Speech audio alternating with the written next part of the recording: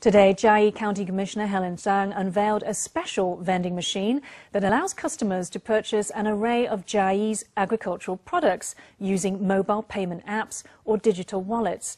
The machine will feature in the country's first cashless marketplace at the 2018 Taiwan Lantern Festival on February 16th, the first day of the Lunar New Year.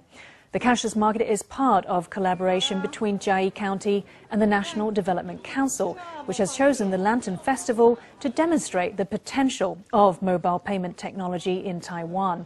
Visitors will be able to use their phones to shop for over 200 types of local produce and other Lantern Festival souvenirs.